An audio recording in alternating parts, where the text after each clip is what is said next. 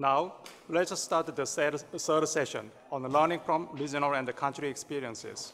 The chairperson for this session is Deputy Governor Junior Kim here at the Bank of Korea.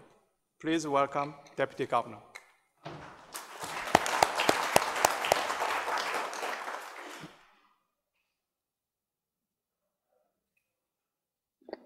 Good afternoon, everybody. I know this is the most difficult time in the day, particularly for those who travel from Europe and the United States. So I hope this session will wake you up if possible. And because we have two distinguished speakers today, first one is Chang Young-ri from ADB. He's the chief economist of the ADB, and he was former vice chairman of the Financial Supervisory Service in Korea. And another speaker is Eun-Gyu Choi. He's the organizer of this conference. So he's the director of the Economic Research Institute at the Bank of Korea. And also we have two distinguished discussants, one from Hernando Vargas, from the Deputy Governor from the Central Bank of Colombia, and Mr. Craig Hakio. He's the Senior Vice President of Kansas Fed. Okay, let's begin with the presentation by Mr. Chang Young-ri, please.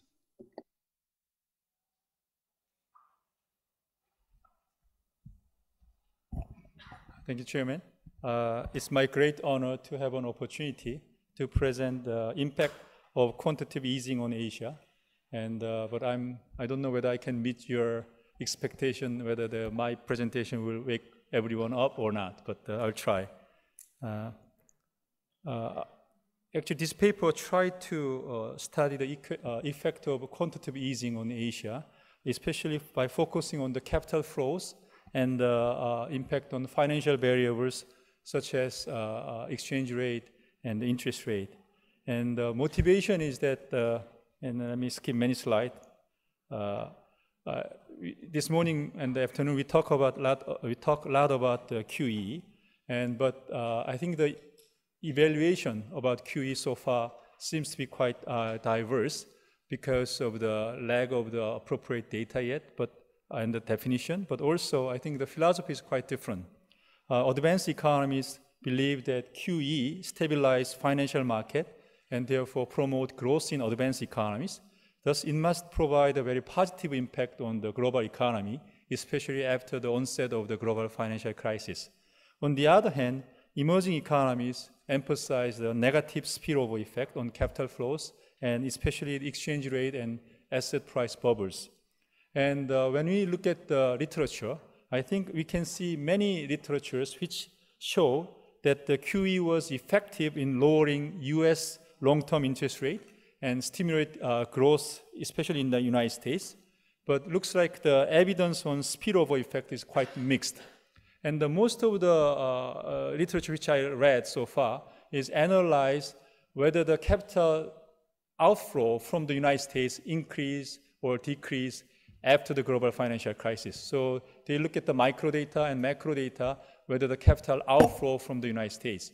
But on the other hand, actually this paper is joint with Dr. Dong-Chul Cho at KDI, I should have mentioned in the beginning. But we tried to look at the actually inflow data to outflow data from Asian countries' perspective. Because if you just focus on the outflow from the United States, maybe many US capitals reside in Hong Kong and Singapore and already outside the US. Maybe it's very hard to differentiate outflow directly from the US versus US money outside of the United States. So one of our motivations is look at the capital flows and from the perspective of the inflow and outflow to the Asian countries. We actually try to do two things. One is eyeball test. So I will show you some kind of comparison of trend of capital flows and composition of capital flows before and after the global financial crisis. So we'll try to whether there is some extraordinary movement after the global financial crisis, but definitely this analysis simply identifies noticeable changes after the QE, but this does not necessarily mean the causality because many other factors may be responsible. So with this caveat, let me first show that many patterns, And then in the second half, I will try to move my discussion to some regression analysis. Okay, this chart shows the private capital inflow to Asia. As you can see the large volatility around the period of 2008 when the global financial crisis coming in. So the level of capital inflow in Asia is about 1.4 trillion in 2007, and it plummeted quite significantly in 2008, and then rebound quite quickly in 2009. This flow is much largely dominated by the two giants, China and Japan. So on the right side, we want to try to look at the capital flows in terms of percentage of GDP to mitigate the impact of these large two giants. And if you look at these Asian 10 countries, capital inflow prior to the crisis, so in 2008, 2009 was, 2005 to 2007 was about 8.4% in average, and capital inflow collapsed to 1.7% in 2008 and 9, and then rebound to 7.8% in 2010 and 2012. So you can see the quite V-shaped pattern of capital inflows to Asia. And if you look at the components, so let's just exclude Hong Kong and Singapore, because I found Hong Kong and Singapore as a financial hub has a quite different the patterns. But if you look at the component of private capital inflow to Asia, let me just focus on the ratios. You can see that the foreign direct investment is quite robust despite of the crisis. But you can see that the portfolio investment is quite volatile. And on the other hand, the other flows is kind of volatile, but after the financial crisis, actually the inflow of other investment, which is bank loans, has actually increased. So after the crisis, actually the portfolio investment hasn't recovered fully in Asia, but the gap was basically maintained by the increase of the other investment, which is bank loans. And but if you look at the Hong Kong, and from ADB, I have to mention Hong Kong, China. So Hong Kong, China, and Singapore, you can see quite different patterns. Actually, as Kwan Ho mentioned this morning, for Hong Kong and Singapore, the most volatile capital flows are bank loans. So you can see that the huge volatility of the other investment. Actually, financial hub means that the percentage of GDP, this financial flow is enormous, right? You can see that 20 to 40% of the, 60% of the fluctuation. So that is one of the reasons why we do not want to put together, because they really dominate the whole pictures. On the other hand, portfolio investment is also volatile, but actually it's mostly other investment, which was quite volatile in these two countries, and to Hong Kong and the Singapore. And for the G2 country, Japan and China, really shows the big differences because of the different stage of financial market opening and development. In Japan, it's mostly the portfolio fluctuation, inflow. And on the other hand, in China, the foreign direct investment is really dominating, and portfolio flow is quite minimal. So mostly the foreign direct investment, and then also the bank loans are the major portion of the change of capital flows in these two countries. Korea, Kwan Ho shows the picture, but Kwan Ho shows the kind of monthly pictures. I think it's quarterly, but if you just aggregate it annually, then you can see still the portfolio fluctuation investment was the large, dropped most significantly, and then recovered quite quickly. And bank portfolio also shifted, but its volatility is less. The difference between what Kwan Ho presented and what presented me is that, I'm looking at some of the annual numbers. So portfolio, the equity investment, equity investment by foreigners left Korea a long time ago. The Lehman actually, whole throughout the year. But after that, once Lehman started, finally the bank loans has left. But in terms of the total amount accumulated within a year, is a portfolio investment which dropped mostly. In Taipei, China also shows the very similar pattern as in Korea. The other Asian countries, I think you can see the similar pattern except India. The share of the capital inflow fluctuation is relatively smaller because they are less open, and their financial market is less developed. But in general, the similar patterns. You can observe the similar patterns.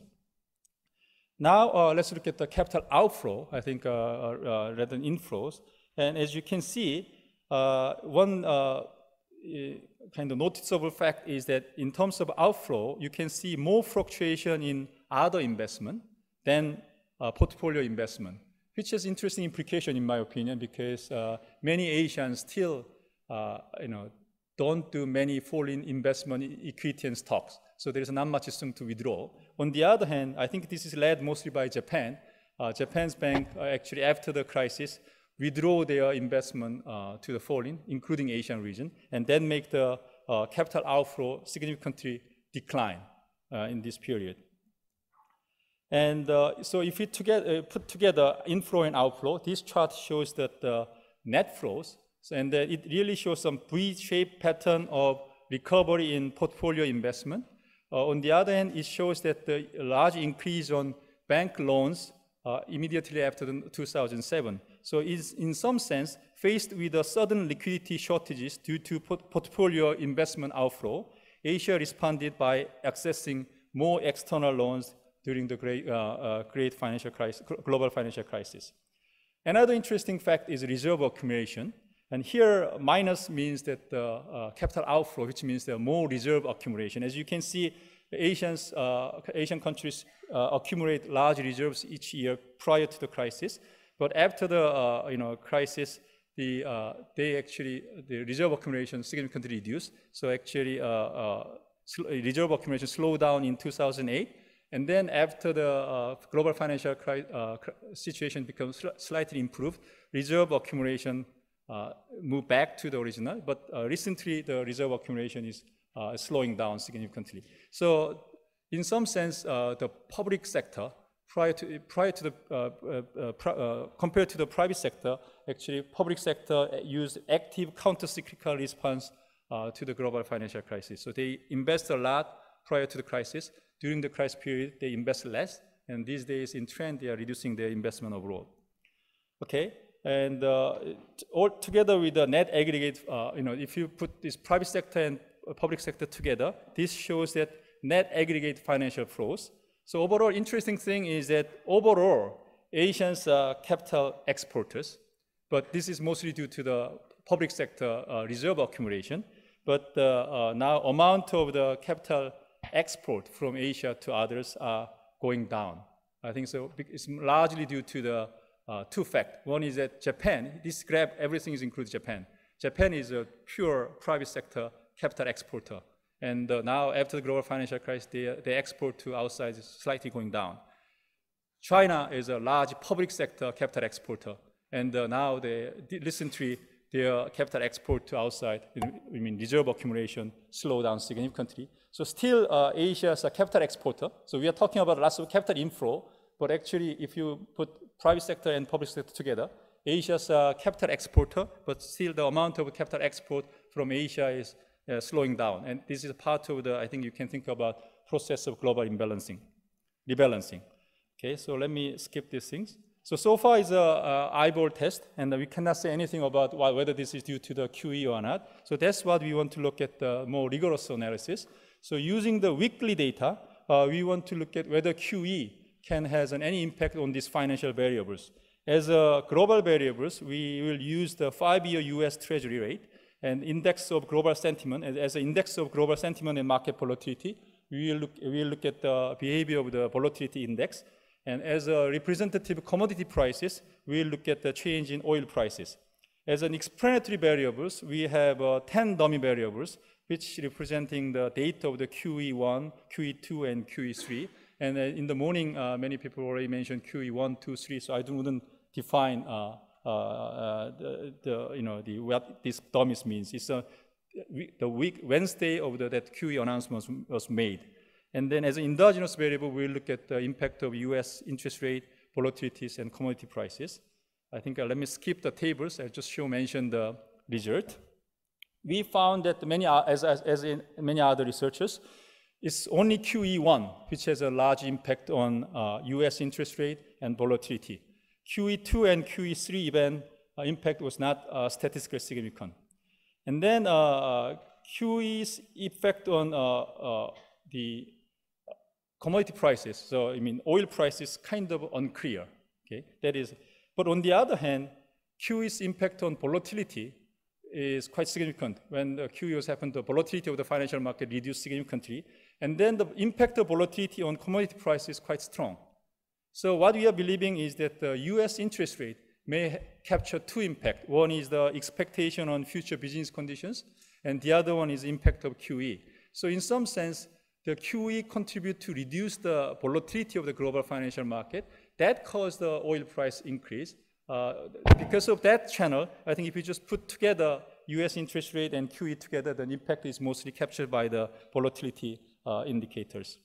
Okay. So finally, we look at the impact of Asian financial variables. So as a dependent variable which captures the impact on Asian financial variables, we use credit default swaps of each country and the local currency bond yield and the nominal exchange rate. And then explanatory variables, basically we put the dummies, and then also global variables such as US interest rate, volatility indicators, and also the volatility indicators. And we are assuming, in some sense, to have some kind of, okay, so the variance decomposition kind of idea. We assume in the regression that country default swap, credit default swap of country can affect its domestic bond yield, but not the other way around. And this credit default swap and bond yield can affect exchange rate, but not the other way around. So we have some kind of causality assumption in our regression. We tried the other form, but I think this seems to give a more reasonable outcomes. Okay, so we run this regression by country rather than pooling together. So it's very hard to summarize the all tables. So this table shows that the plus means that the very significant impact on plus, 0 means no effect, minus means negative impact. So we just have our own subjective evaluation based on each country's country by country regression. The result, we find that the QE1 have a pronounced effect on domestic financial variables in Asia, but we do not see significant impact on QE2 and QE3.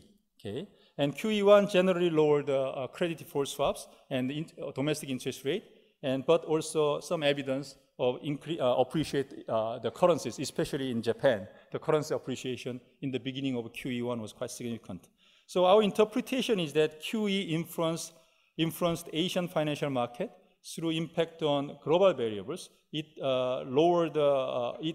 definitely lowered the credit default swap of each Asian countries by lowering the global volatility indicator.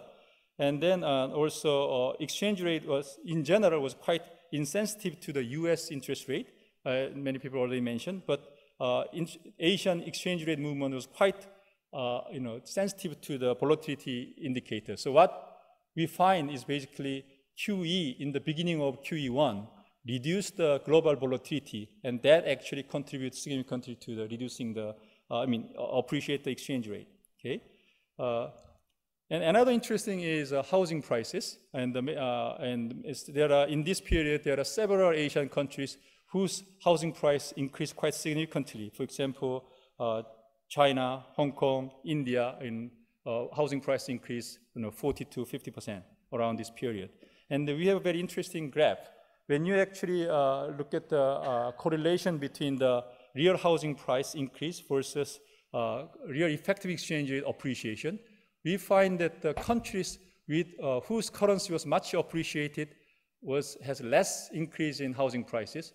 On the other hand, countries which maintained the fixed exchange, virtually near fixed exchange rate system, the housing prices increased significantly. I think that fits very well to the economic theory. If you want to maintain the exchange rate at a certain level, you have to do the, allow the money supply increase, that it can increase the housing price increase. In this chart, Japan seems to be a little bit outlier, but actually this chart is drawn by 2008 December to 2012 December. But Japan's yen was depreciated significantly by end of the last quarter of the 2012. So if you just focus on the third quarter, Japan's point will be around here. So I think it's in line with this graph. So So basically, the conclusion is that we find that evidence suggests that QE may work through two channels in Asia. One is currency appreciation through the reducing the volatility indicator, and the other one is if the exchange rate is maintained, it goes through the increase of the housing prices. What is the implication? I think the implication is that our result is that if I'm asking, let me finish in 2 minutes. If somebody asks after the QE whether capital inflow has increased in Asia, the answer is simply no, as IMF and many others find it. Capital inflow to Asia has not risen much faster than before. But on the other hand, QE actually contributed. Once the capital inflow plummeted and collapsed, QE contributed to rebounding of the capital inflow. I think it makes sense because you expect that after the global financial crisis, credit constraint of the advanced bank, and there were also lots of uncertainties, you expect that the capital inflow to emerging economies will go down. But you can say thanks to the QE, capital inflow rebound very quickly. And in that process, either exchange rate appreciated, especially in Japan, and especially Asian economies with more open capital market and more developed financial market, exchange rate appreciated, or some countries which try to maintain exchange rate intact, like Hong Kong, then the housing prices went up. So does that mean that if the advanced economies continue to do the expansion monetary policy, the impact will be same? That naturally lead to our discussion over the impact of the Japan's QE and the continued QE in advanced economies. My view is that the 2008 experience has very little implication on the new situation, because as I mentioned, QE1 was has a significant impact, but QE1 was implemented at the height of uncertainty after the global financial crisis. So even though central bank increased money supply, money multiplier was really reduced, and there's not much room to go outside. But now the situation seems to be quite different. Risk aptitude is quite, risk averseness is quite subdued. The global financial conditions, the tail events risk is much reduced. And so if the advanced economies continue to rely on the expansion monetary policy, maybe this time money multiplier may increase and it may have a different impact. So what we find is only QE1 it has an impact on increasing to contribute to the rebounding of the capital inflows. But from now on, whether how much the money multiplier will increase and how much money will go outflow of the country, we have to look at it. But even though it happens, we have some studies, but we show that impact will be quite heterogeneous among Asian countries, depending on how much financial markets are open. And also at the same time, if I stick to the Japanese cases, there are many Asian economies whose financial market is not well developed, but on the other hand, many Japanese companies are already operating, and the many countries which receive foreign direct investment from Japan directly, maybe those countries will benefit from the Japan's QE, if especially Japan's QE is successful for reviving the Japanese economy, more Japanese companies can operate on their countries. On the other hand, there are countries like Germany, Korea, and there are several Asian countries which compete in the international market, and they have more open capital markets, and they may have they will probably have more negative spillover effect through the exchange rate channel or the housing prices. So I think pretty much that is what we found. Thanks very much.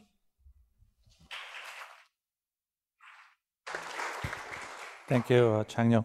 Now we would like to invite Mr. Vargas.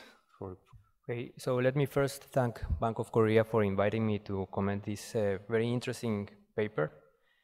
I will basically divide my comments into three parts. The first one will be a comment on capital flows, and here I will compare the experience of Asia with the one in Latin America. Then I will make some specific comments on the paper, and I will end with some remarks on the policy implications derived by the authors in the paper. So let me first start with my comment on capital flows. This paper shows that after the Lehman crisis, QE encouraged a resumption of capital inflows into Asia, but the composition of these capital flows was tilted toward FDI and bank loans and away from portfolio investment. In several Latin American countries, we have observed the opposite. And let me illustrate this with some experiences. This is Chile. The red line is the size of portfolio inflows, and as you can see, after 2009, those flows increase. Same thing in my country, Colombia. And perhaps the most clear case is that of Mexico, in which the red line, the portfolio investment flows actually skyrocket after 2009. So this is very different from the experience in Asia. But not all Latin American countries show the same reaction. Let's see, for example, Brazil. Brazil imposed restrictions on portfolio flows and other types of flows, and here you see a decline in portfolio inflows, and the same happened in Peru. So both in Asia and Latin America, the current accounts balance has declined with the global rebalancing. In Latin America, part of this adjustment has taken the form of larger portfolio inflows, not so in Asia. The question, of course, is why? And this, I think it will be an interesting question for further research. Is that because of capital controls like in Brazil? Or is it because the initial stocks of portfolio investment in Asia were very high and in Latin America relatively low? So that's, I think, an interesting topic for further research. Now let me move to some comments, some specific comments on the results of the paper. The first one is a comment on the robustness of the result. This is rather technical. They use high frequency financial data, which of course is usually plagued with heteroscedasticity problem, and that probably implies some problems in the inference because they use OLS as an estimating method. So to have an idea, a flavor of the robustness of the result, we estimated a Garch model, which of course takes into account the heteroscedasticity problem for the CDS of several countries, using a specification which is rather close to the one used in the paper. That is, the CDS are modeled as a function of past values of the CDS, the VIX, and the same dummy variables for quantitative easing used by the authors. And here are the results for some countries in Asia. The black numbers are the coefficients on the dummy variables that are significant at 5%. The red ones are not significant at 5%. And the general result here is that you see black almost everywhere. That is that in contrast to the results of the paper with the OLS, there is no clear pattern of greater impact of QE1 versus QE2 or QE3. We did the same for Latin America and basically obtained the same result.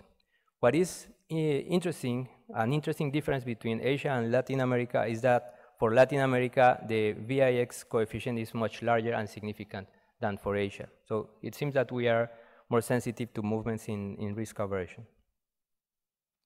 My second comment is also technical and is also on the robustness of the results.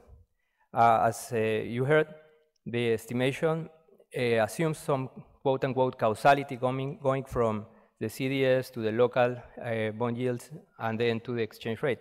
Well, this seems more appropriate for less flexible exchange rate regimes. And for the sake of robustness, it will be worthwhile checking the sensitivity of these results to a different order of causality going from CDS to the exchange rate to bond, especially in those countries with more exchange rate flexibility like Korea. My third comment, my third specific comment is on the interpretation of the results. Well, the paper finds significant effects of QE1 and not so for QE2 and QE3.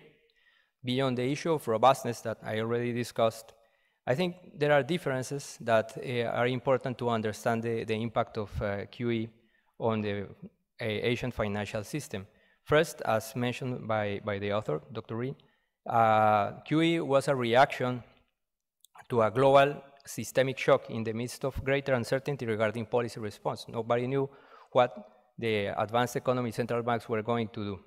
Whereas QE3 and QE2 occurred after first smaller shocks and in the context of higher certainty about the reaction of advanced economy central banks. Everybody knew that these banks were willing to support financial markets.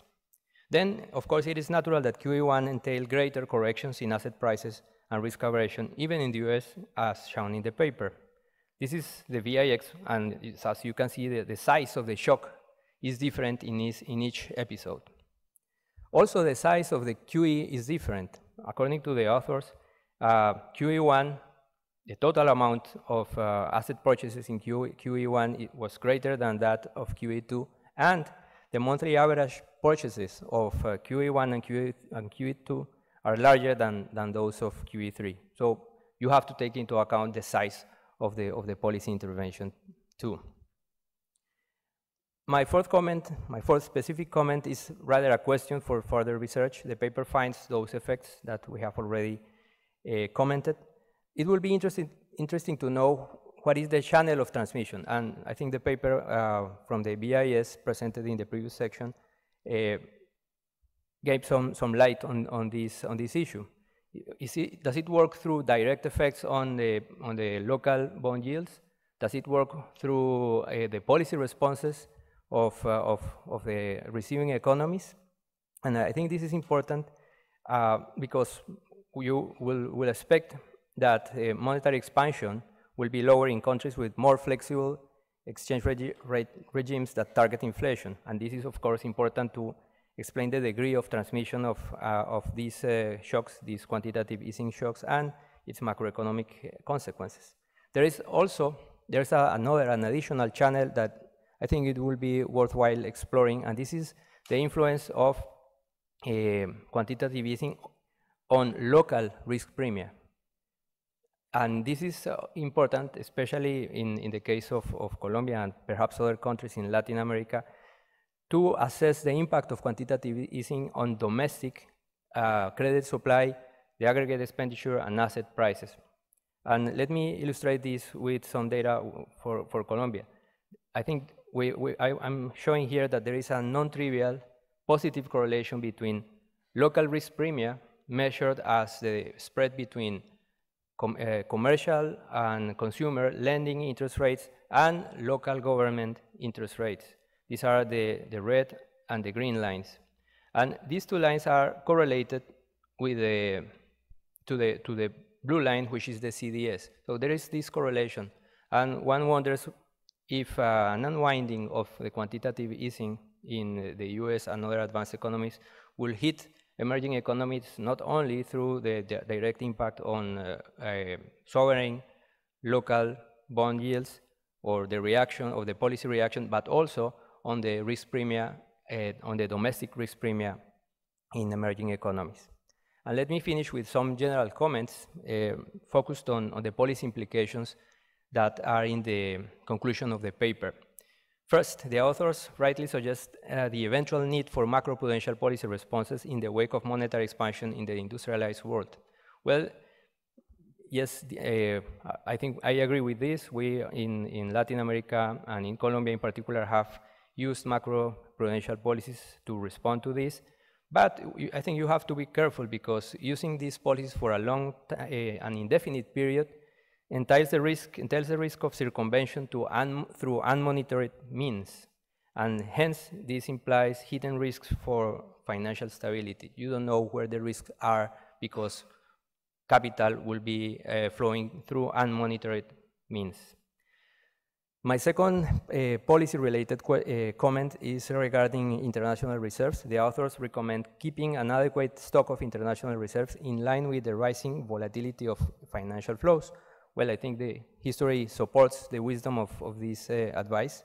But again, you have to be very careful to do so without excessively removing exchange rate volatility.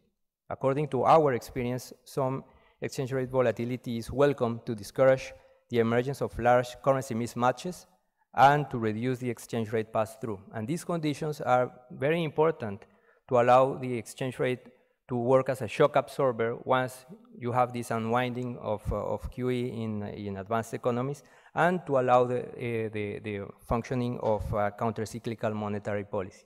Thank you.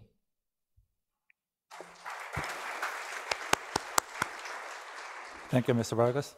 Now, let me move to the Dr. Choi's paper presentation.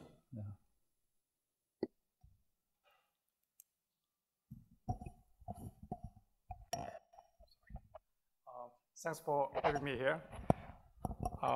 This presentation is based on a joint project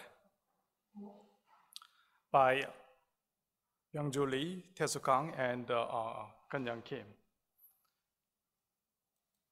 Let me quickly go over, given the time constraint, so that we can have a more open discussion afterwards. So we have the following motivations to start with. We know that the global liquidity has a multifaceted momenta, since liquidity is generated by both policy and the markets. So we know that liquidity is generated by cross-border capital flows, and also from the market through financial innovations. We try to decompose global liquidity into policy-driven exogenous factor and the market-driven endogenous supply and the risk factors. And then we come up with the following questions. How do emerging market economies policies respond to global liquidity momenta? How do global liquidity momenta then affect the core activities of emerging market economies? Emerging market economies policies effective then in dealing with the impact of global liquidity shocks? And then we try to draw some policy implications in the end. This chart motivates the impact of global liquidity on emerging market economies. We presume that there is some causal link between the two. Advanced economies generate global liquidity, and such global liquidity has three factors, as explained: exogenous, endogenous, and the risk averseness factors. Then emerging market economies try to respond to global liquidity through policies such as monetary policy and the foreign exchange market intervention. And then such policies will have an impact on financial markets and then the real sector of the economy. So this chart then suggests global liquidity dynamics, which we try to extract from a model, a principal component analysis, which is, and such global liquidity dynamics should be independent of real cycles. There are three factors, as I said: market liquidity creation, which is endogenous liquidity, and there is another market based liquidity, risk aversion or risk appetite. And then we have the most powerful liquidity, which is through monetary policy. Then these three liquidity momenta will have an impact on financial markets and the real sector of the emerging market economies. But there could be a line of defenses by emerging market economies. Monetary policy, exchange rate policy, or FX market interventions could be a line of defenses.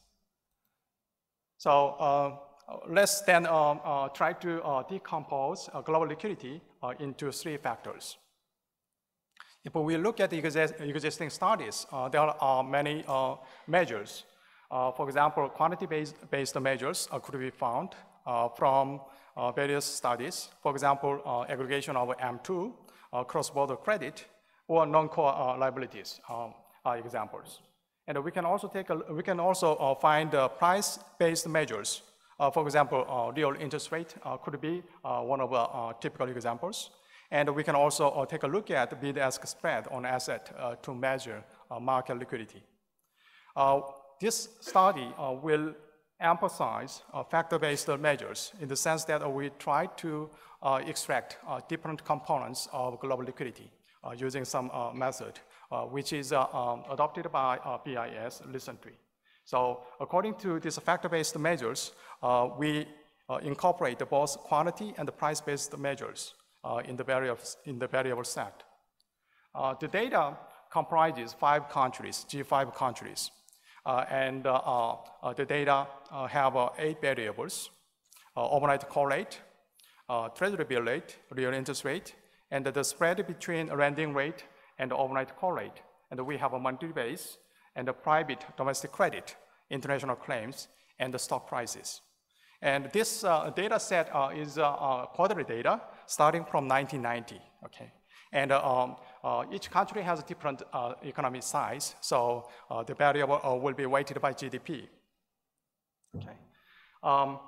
As I said, global liquidity factors will be independent of business cycles, so we purge the data by real GDP and producer prices. This chart shows G5 countries' key data. As you see, overnight call has some downward trend over time, and you see domestic credit on the right-hand side, and you also have stock prices on the bottom right-hand side. You can easily figure out how stock prices have moved during the crisis and during the global financial crisis and the European debt crisis. Now, we have to identify three global liquidity momenta. To have identification, we impose assigned restrictions. We impose minimal set of restrictions for robustness. For example, exogenous liquidity will have a negative effect on overnight call rate and a negative effect on treasury bill rate, but exogenous liquidity will push up lending rate spread in the sense that the lending rate, if the endogenous liquidity component remains the same, the lending rate spread will go up as the policy rate goes down. And the endogenous liquidity will push up private domestic credit and stock prices. Lastly, if there is a heightened risk averseness, and then private domestic credit will go down. Okay, so using these sign restrictions, then we extract global liquidity momenta, and we try to explain macro financial variables. Exogenous liquidity explains 36%, endogenous liquidity 16%, and the risk averseness 11% of advanced economies variables. So these three global liquidity factors overall explain 62% of data variability. Specifically, if we look at the exogenous liquidity, this one can explain 64% of overnight call rate on average for G5 countries. And if we have a weighted average, the mean of 8 variables, then we end up with a 36% explained by exogenous liquidity and so on. So if we add all contributions by liquidity components, then such could explain 62% of data variability. Okay. The next slide shows the contribution of GL momenta by country. So these three factors together can explain 75% of US variables and 53% of UK variables. So for most countries, it's quite substantive. It's more than 40% of their data variability. Now, it's quite interesting to look at the three factors movements over time.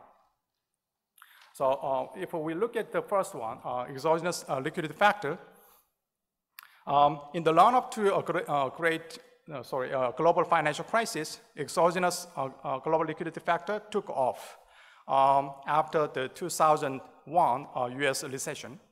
And this exogenous global liquidity increase is followed by increase in endogenous liquidity factor from 2004. And also we see a reduced risk averseness global liquidity factor from 2004. And after the GFC, we see increased global liquidity factor as seen here. And then we see leveled off endogenous liquidity factor, and we have a heightened risk averseness factor after the GFC. Okay. Then the most relevant part would be analyzing the impact of global liquidity on emerging market economies. So we have two dimensions here. We first look at the impact of global liquidity on EME's policies. And then we will take a look at the impact of GL factors on emerging market economies core sectors. Okay, so in terms of methodology, let me just briefly touch the essence. So we employ factor augmented vector auto-regression model extended to panel data analysis. Okay, and this panel data comprises 16 emerging market economies. So mostly strong emerging economies are included. And the data start from 1995, first quarter. And this starting period is dominated by the data availability at quarterly frequency. And we have variables, 9 variables altogether, but we have 2 systems. One is for policy responses, and the other one is the impact on the core sectors of the emerging market economies. This chart summarizes emerging market economies key data by just a chart. So if you are interested, you can take a look. But basically, all these data movements are consistent with what we could expect. For example, if we look at here stock prices has been changing over time, and there was a sharp decrease in stock prices during the global financial crisis, and then a rebound afterwards. There has been a decrease and then a rebound afterwards, and so on. Okay. All right. Now we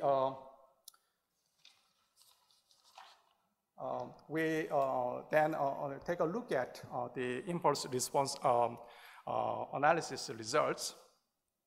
Before getting into that, we make it clear what we are trying to do. We have extracted 3 global liquidity momenta. So we can say that as triangular global liquidity. Okay. And in the forefront, there will be multi-policy in advanced economies. And there could be endogenous global liquidity components on both sides. And as such, it will have an impact on the share of emerging market economies. Emerging market economies will respond to global liquidity by changing policy instruments, including overnight call rates, foreign reserves, and exchange rate if they choose to do so. But they are noted that the exchange rates and the foreign reserves, they are very closely associated with each other. Okay. And we'll take a look at the impact of global liquidity on output, prices, stock prices, and current account. Here, capital flows will be along the show of the emerging market economies. So capital flows are also included in the variable set. Okay. So this one summarizes policy responses against the global liquidity shock. We have exogenous liquidity shock first. When there is a exogenous liquidity expansion, and then emerging market will cut policy rates. And we see here unclear movement in M2 because there will be sterilization to check inflation pressure. We see foreign reserve increases with the capital inflows. And there will be exchange rate appreciations with a lag. So extra capital flows into emerging market economies are translated then into foreign reserve accumulation. Since the signal of this shock is clear, the monetary authorities of emerging market economies will employ both measures, say policy rates and foreign reserve adjustments, to absorb foreign liquidity shock. Now let's look at the case of endogenous liquidity shock. In this case, the response of policy rate is not pronounced because they don't know where the liquidity increase happens clearly. And it's hard to monitor the movements in endogenous liquidity. If we look at M2, there is an increase in M2. Okay, we'll come back to that later. And there will be increase in foreign reserves because there will be capital inflows, and then there would be some responses to capital inflows indirectly. And here we see exchange rate appreciation followed by depreciation. Okay, so it's a bit different from the previous case. Okay, now extra capital inflows into emerging market economies are first released into the economies and then absorbed partly through foreign reserves. Okay. Unlike the case of exogenous liquidity shock, the signal of this shock is indirect and diffused. So there would be M2 increases. This M2 increases could be the result of accommodation of liquidity flows into emerging markets, but in various ways.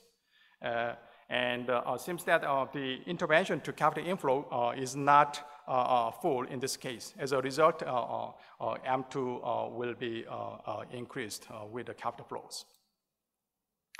The third case is the shock in risk averseness. In this case, there could be, if it's quite strong, there could be reversals in capital flows. So to retain capital outflow, policy rate would be increased. Okay. In this case, M2 would be increased over the medium term. That's also interesting aspects. And the foreign reserves will be decreased because of capital outflows. Okay. Perceiving heightened risk averseness in the global market, monetary authorities will employ a policy mix, say interest rate hikes and depreciations to safeguard their economies, curtailing certain capital outflows. Now, let's briefly look at the impact of global liquidity shocks on emerging market economies. Exogenous liquidity shocks will have a positive impact on GDP. So this is the case of in each side neighbor. And boost stock market and appreciate emerging market currencies through capital inflows. And this appreciation will have downward pressure on inflation. Okay. Exogenous liquidity flows affect saving investment gap in emerging market economies. So you see here initial improvement in current account in EMEs. And then there will be a deterioration in current account as effective exchange rate appreciation gains momentum. In this case, global imbalance could be widened shortly. Okay. Now let's take a look at the case of endogenous liquidity shock. Likewise, like the case of exogenous liquidity, GDP will be boosted and the stock prices will be boosted. But it could have a differential impact on current account and nominal exchange rates. Okay. Here, nominal exchange rate will appreciate in the short run, but would be depreciated over time in this case because of current account deterioration. The impact of this shock are less clear. CPI inflation could be explained by pass-through from global commodity inflation brought by liquidity outflows, overflows from advanced economies. Okay. And we have a current account deficit associated with monetary expansion and additional absorption caused by capital inflows. Okay. We see we see the last case, heightened risk averseness. This one will have a negative impact on output and the stock prices. And exchange rate will depreciate as a result of capital outflows. And then such will have over pressure on prices. And the current account will have an improvement over time, but it's not very significant. Now we have some exercise using the model to see how the policy would have an impact on the economy. But this is based on counterfactual analysis, and I would like to just summarize the results because of a time constraint. Okay.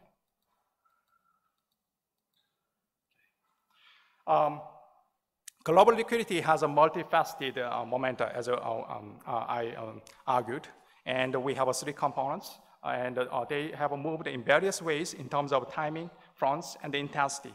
And the emerging markets have significantly responded to exogenous global liquidity on the shore of waves, but have not yet systemically responded to endogenous global liquidity. They have responded to other endogenous global liquidity, say demand side global liquidity driven by shift in risk averseness. So if we evaluate the policy response in response to global liquidity shocks, emerging market economies' policy responses were quite strong with respect to exogenous liquidity and risk averseness. And emerging market had quite a substantive impact from global liquidity expansions or contractions. And in terms of policy effectiveness, we see a strong policy effectiveness for exogenous liquidity shocks and risk averseness shocks. But the policy effectiveness is relatively weak or muted with respect to endogenous liquidity. So here we have a cost and the benefits of global liquidity shocks from emerging market economies' viewpoint. So endogenous global liquidity, exogenous global liquidity have a positive impact on output and the stock prices, as we have seen. But the policies are responsive to exogenous global liquidity, and if we have weaker policy responses, then emerging market economies will have a lower output responses, but higher price swings. This finding suggests that the global liquidity easing would increase volatility of prices in emerging market economies. And with respect to endogenous global liquidity, policy responses are largely muted upon endogenous global liquidity and somewhat effective in managing capital flows driven by risk aversion. Endogenous liquidity boosts emerging market economy growth and may help alleviate global imbalance, but drives inflation and the stock prices. We find that policy measures against endogenous liquidity have a very limited impact. And we couldn't find a strong evidence of policy responses to endogenous liquidity shocks. So we tried to find some policy implications as a conclusion. Global liquidity shocks increase the variability of prices, so inflation and asset prices of emerging market economies. And I think concerted policy actions for price and financial stabilities by emerging market economies would be more effective to temper exogenous rather than endogenous global liquidity. And the emerging market economies may need to consider more careful and responsive policy actions with respect to endogenous global liquidity. So we don't have yet a much clear understanding how authorities have responded to endogenous global liquidity.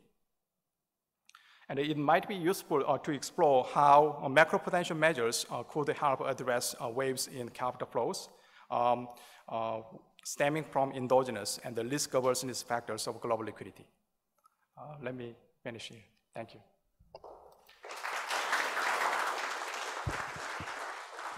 Thank you, Dr. Choi.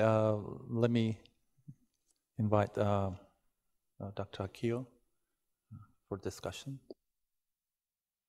Okay, well, thank you very much. As others, I would like to thank the Bank of Korea for putting together such an interesting conference on such an important topic, and for inviting me to participate and attend.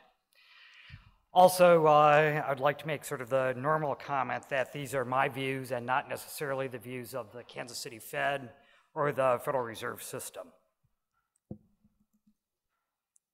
So let me start by discussing briefly the contribution of this paper. The authors state that the purpose is to study the effect of global liquidity on emerging market economies, both policies and economic activity. And I think the real question that underlies this is what's the effect of quantitative easing on emerging market economies?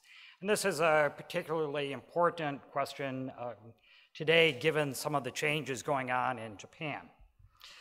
But these are very difficult questions to answer. Dr. Cho provides evidence that seems to support the idea that accommodative monetary policy in advanced economies actually benefits emerging market economies through an increase in real GDP. And to arrive at this conclusion, it requires answering two questions. First, what is global liquidity? And while the earlier sessions discussed some answers, the authors provide their own measure of global liquidity. To answer these questions then requires an empirical model to answer the effect of global liquidity on prices and policies in emerging market economies. So this is the basic structure of their model as was discussed. And what I want to do is first talk a little bit about the left-hand side of this chart, and then talk a little bit about the right-hand side of the chart. So let me first consider the left-hand side. What is global liquidity? Well, my first question is really, why do only advanced economies determine global liquidity? Global seems to mean global. And it seems as though the authors could still calculate global liquidity using advanced and emerging economies, and then study the effect of that measure of global liquidity on emerging market economies. They then decompose global liquidity into three factors. And since the factors can be difficult to interpret sometimes, they rotate the factors using sign restrictions based on economic theory, somewhat similar to structural VARs.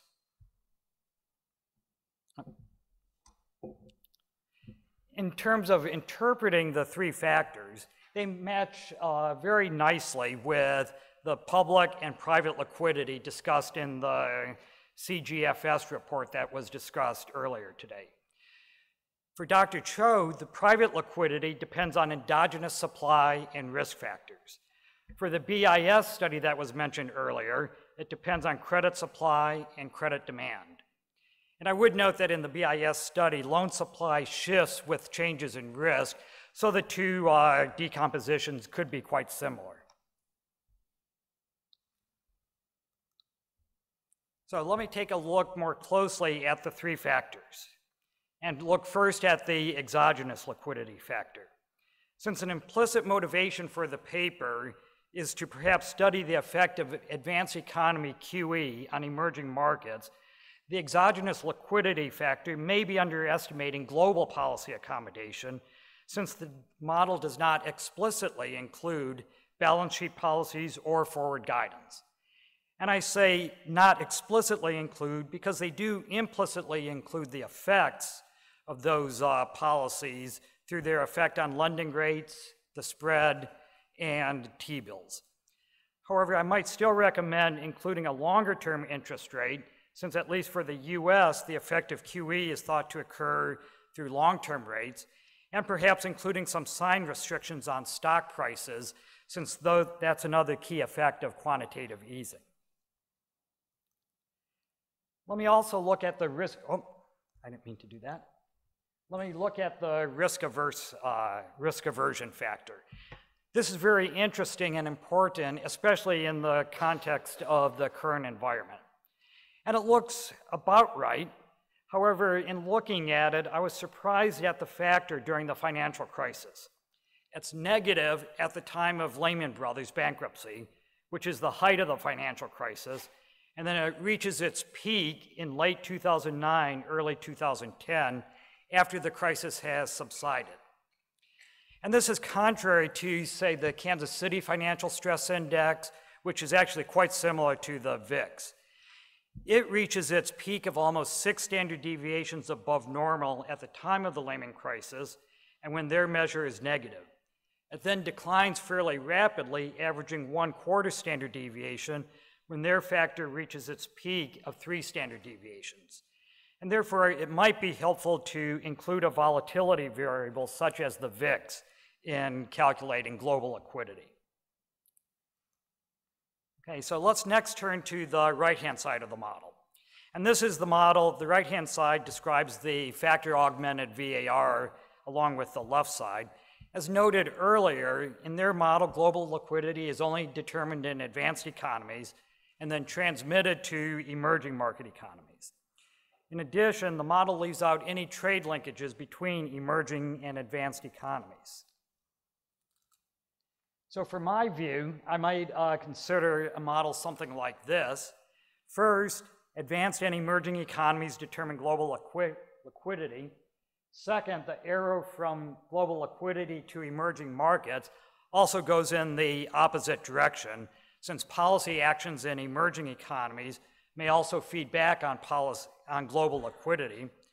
And I also added an economic sector for the advanced economies, which affects emerging market economic sector and global liquidity. And these changes could be important for our globalized economy and for understanding, say, the debate about interest rates and monetary policy in the early 2000s. Were low interest rates a sign of overly accommodative monetary policy, the beginning of what John Taylor calls the Great Deviation, or a sign of the global savings glut? If the latter, then we may need feedback from emerging market economies into global liquidity. Let me turn to their key question: what is the effect of global liquidity on emerging market economies' policy response and core sectors? One of the concerns I have in terms of interpreting this is about the significance of the results for any specific country. If you remember that chart on key EME data, for the average overnight call rate, for example, does not seem to vary very much, although country overnight call rates move around quite a bit in both directions at the same time across all countries, indicating that there's a great deal of diversity in what's going on in the advanced economies and what's going on in the emerging market economies. Now, the effect of an exogenous liquidity shock seems plausible and expected. The exchange rate appreciates, leading to a reduction in exports, which tends to put upward pressure on GDP. It also leads to an increase in foreign reserves, capital flows, and the stock price, increasing the risk of asset bubbles, financial imbalances, and capital flow reversals. And so this is sort of the question facing many economies: how do you trade these two off? Well, it looks as though in their model, real GDP increases about a 0.25 percentage point, suggesting that the positive effect of accommodative monetary policy on aggregate demand in the advanced economies outweigh the negative effects of exchange rate appreciation in the emerging market economies. So in terms of some concluding questions, I'm going to not talk about the counterfactual policy exercises or the endogenous liquidity examples. Also, perhaps in the interest of time, I'm going to skip the first question and go straight to the second question about what does the model suggest for today.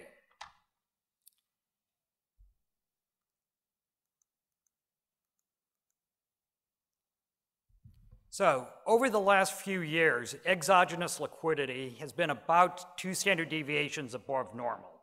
And this would normally be a cause for concern in the advanced economies and the emerging market economies of higher inflation, asset price bubbles, or financial imbalances. However, during this time, endogenous liquidity was negative or zero, and risk aversion was very high, reaching over 3 standard deviations in 2010. And so my guess is that we did not see any of these problems because of the heightened global risk aversion due to the financial crisis and European crisis. My concern is with the current constellation of these factors. Exogenous liquidity remains at +2. Endogenous liquidity has been increasing and is now slightly positive. And risk aversion has been falling from high levels and is very close to normal levels. And so this raises a potential about the implications going forward for inflation asset prices, financial imbalances.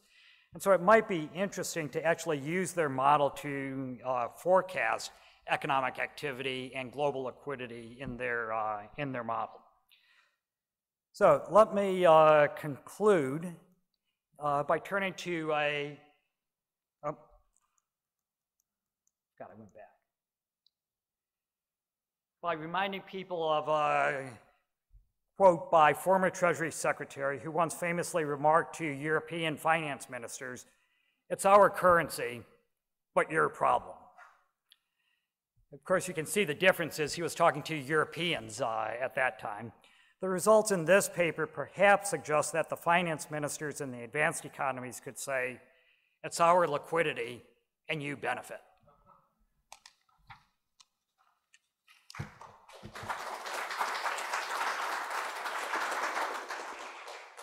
Thank you, Craig.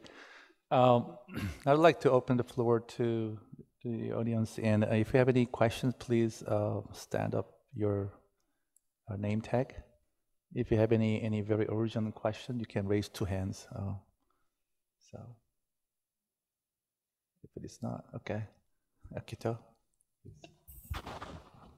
It's rather like a little bit comment. So Chanyon's paper on the event study that I'm a little bit worried about the weekly windows, because that's going to cause the endogeneity, because VIX can spike up and then it's going to react, so that can have, the correlation wrong. So the endogeneity is going to happen. The VIX spikes up, then they announce something. So that's the problem. So you might want to look at the short span, or even although the event study with announcement could be really hard, but you might want to get into that a little bit more carefully. And the other comment for Ungyu is actually that I think you have many variables, but I think you take average based on GDP, right? I think you can probably use every variable and each country, and you can wait in taking the principal component analysis, but instead of taking 3 factor out of 8 variables, for example, for the global liquidity factor, you can probably use the G5 times 8 variables, and probably you can add the VIX on top, and then you assign weight when you're taking principal component. Then you can use more variables, so it's going to be more robust, because taking 3 out of 8 is a little bit of an issue in terms of factor analysis. And the reference type variable that you're looking at emerging market economy, you also taking average reaction of so that one you're looking each country by country. Okay, so then that's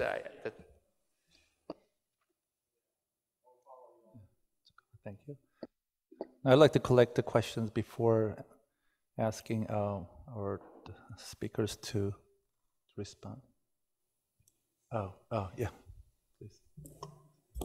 So I have a question. It's a thought experiment. In the event studies, all the events relate to the US, but the most important events in the last year have been in Europe. And I'm wondering what people would think if we put in a dummy for July 26 and the OMTs. The interesting part of the thought experiment is that's a little bit like what you called QE1. It's not obvious that the Fed actually had to do anything in QE1 other than just say that it would do something. And that sort of, I think, speaks to global liquidity versus prices, versus expectations of central banks, versus this quantity viewpoint that Soros and other people put out there. Thank you. Yeah, if there's no question, I'd like to use my prerogative as a chair. I'd like to ask one question for each speaker. First, for Chang-Young Lee, you mentioned something about the use of macroprudential policies going forward. to deal with the basically the global liquidity issue. But you showed in Asia, after the crisis, global crisis, the most predominant forms of capital flows are portfolios. But this is exactly the same problem in Korea because we have seen a much larger role of portfolio flows after the global financial crisis. But our macroprudential policies are basically on banks. So these flows are outside. It's not intermediated through banks. So there's some kind of a dilemma, is because, so probably we can, you have some comments on that. For other questions for Dr. Choi is, one technical issue is because there is a base money in your data. So you use sign restriction to identify the three liquidity factors. And particularly the exogenous liquidity factor, you heavily depends on its impact on the overnight and the T-bill rate. But probably over the past 3 or 4 years, the interest rates or overnight rate might have been close to zero in many advanced countries. So there's not much variation there. So probably you can have better identification by looking at the impact on M0. Maybe you can capture the impact of the QE, but also, but in a more conceptual level, it is a little bit difficult for me to think about three liquidity factors which are orthogonal to each other. I mean, this is not a shock. You just extract these three factors from the data and as a three principal component, and you rotate. But it's not a shock or innovation. So probably exogenous liquidity, if you think about the policy rate, it might tend to respond to any change in risk aversion, probably. So if it is innovation, maybe you can, after purging those response, then you can say this is independent shock. But this is a whole series. So that was my question. So I'll give you the microphone to the Chang Young-Lee first. Thank you for the wonderful comments. Let me first address the issue of the specification. And Mr. Vargas and Mr. Matsumoto also mentioned whether I try different, specification, especially in case of the problem of using the weekly data. And also Mr. Porter mentioned whether we have tried dummies for the European cases. First of all, I think after leaving school 6 years ago, I think I'm now at the stage of not thinking more than OLS. So that's one issue. But the other one is that actually, I should confess that we were with my course, we are more complacent to find that the QE1 is very effective. On the other hand, QE2 and QE3 are not, because many other existing the previous papers has that kind of results. So once we find that our results are consistent, we actually didn't try much more effort, even though we add some lagged variable, some other specification. We haven't tried GARCH, but I think you're finding that if you use a GARCH, even QE2 and QE3 become significant. We'll look at it, and then we'll look at we'll try that on more time.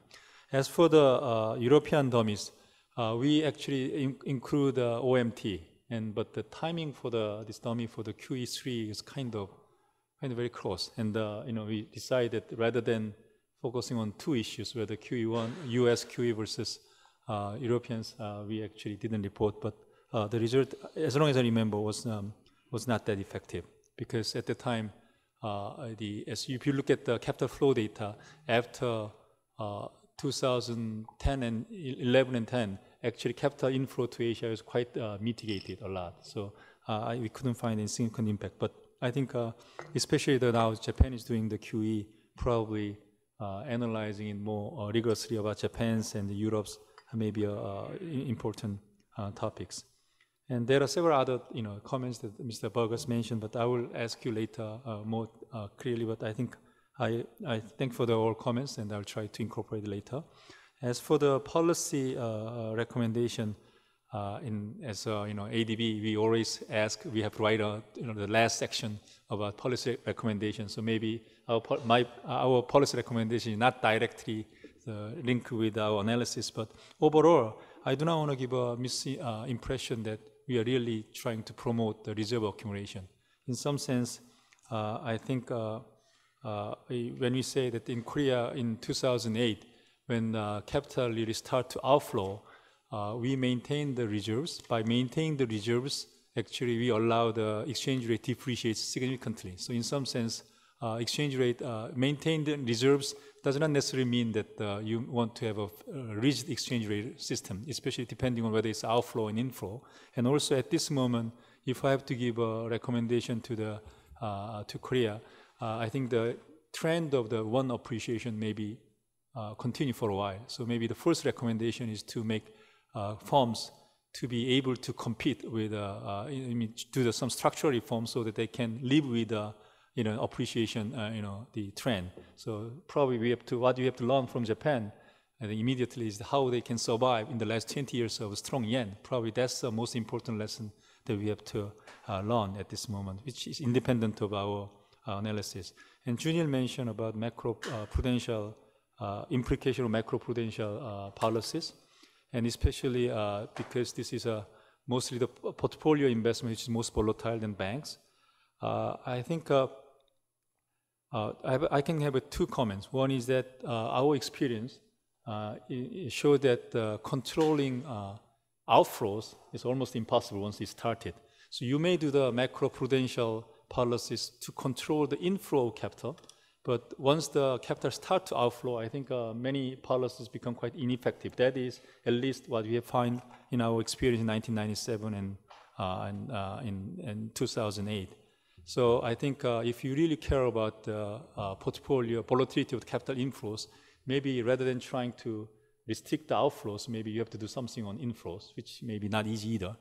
Second, on the other hand, I think there's a big difference between the portfolio capital inflow versus bank loans. First of all, if something goes bad in bank loan, it's a default problem. On the other hand, in terms of portfolio investment, especially the equity portfolio, I think there is some automatic stabilizer. Once they leave the market, price drops significantly, so the incentive to leave the market is less. On the other hand, bond and especially the bank debt do not have that kind of automatic stabilizer, and once it becomes a serious problem, it really leads to the sovereign debt crisis. So I think in some sense, yes, it's a portfolio investment which is more volatile. But on the other hand, I think we shouldn't expect the government is omnipotent. So if I focus more on the macro-prudential regulation, I may focus more on the macro-prudential regulation on bank debt rather than the portfolio investment, even though they are maybe volatile. That's my private opinion.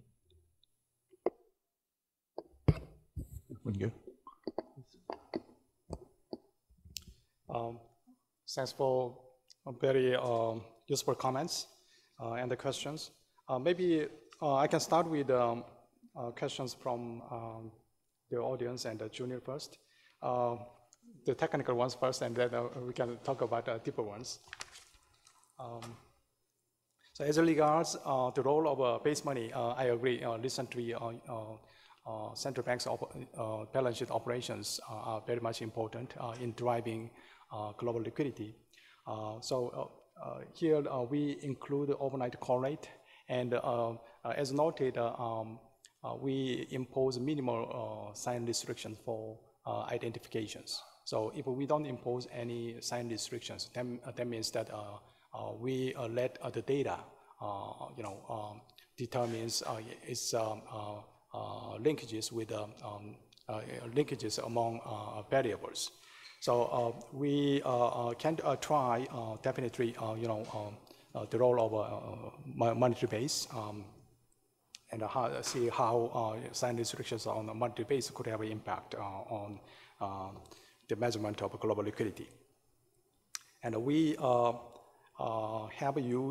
have a principal component analysis to extract three global liquidity factors, And then these three liquidity factors are taken as an exogenous process to the system, the panel bar system. So in the panel bar system, actually we have three global liquidity factors and emerging market economies variables. So altogether, we have 3 variables plus 5 variables in the system. But we have a kind of a block, recursive system.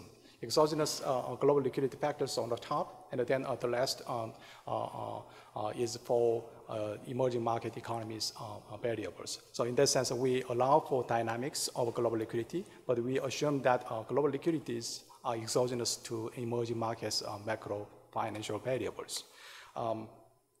Okay, and as regards Akito's comment on the use of weight, for the extraction of a global liquidity component, we have used GDP as a weight because there could be differential influence on the overall size of global liquidity depending on the economy's size.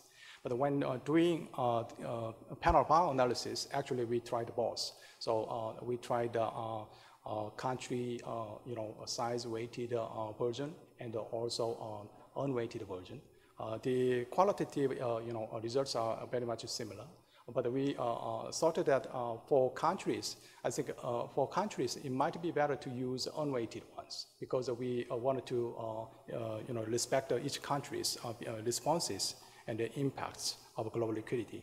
But we excluded outliers. So when there are very volatile movements, especially exchange rates and stock prices, interest rate for some countries, transition emerging market economies, they have a very volatile movement for some periods. So such are controlled. Now, let me go back to Dr. Akito's comments. Maybe I start with the first one. Why global liquidity is really advanced economy liquidity. So this one is right. In principle, your comment is very much relevant. But we reflected the reality in the sense that advanced economies are the source of cross-border, capital flows. So they govern the major movements in cross-border capital flows. So that's why we try to focus on leading economies in the global world. And the second one is associated with sign restrictions on stock prices. As I said, we impose minimal sign restrictions. And without any explicit restrictions on stock price movement, risk averseness could explain by a single risk global liquidity factor can explain about 50% of our stock prices. So without imposing sign restrictions, we could explain very much asset prices by risk averseness. So that's why we didn't impose. And the third one is associated with the volatility measure, BIX. And we have the same sort. And we have another version with a BIX measure. And the qualitative results remain robust, although we found some differences in dynamics for some variables. But in the revised version, we are going to report another set of experiments with BIX. The last one is associated with your concluding remark. Why not forecast afterwards? I think it's a very exciting exercise to look forward. Seems that because we have extracted the global liquidity factors, and those would have implications for the dynamics of emerging market economies' key variables. So we will look forward to doing that. And the comment you mentioned, I think it has a very important implications. Advanced economies might say as follows: it's our liquidity and your benefits. To some extent, I agree with this conclusion in the sense that global liquidity expansion, especially exogenous ones, boosted output growth and equity prices. But there are side effects. equity prices, exchange rates, those move very volatilely in response to global liquidity factors. And let me add the last one. So why do we say that global liquidity measures are shocks? Actually, we extracted global liquidity measures from principal component analysis. And then in the second step, we have a panel bar. And then there are shocks to global liquidity. Yeah. Thank you. Thank you very much. And we just give them applaud about this. And, okay. And this is the last session for today, and I presume there must be some housekeeping announcements for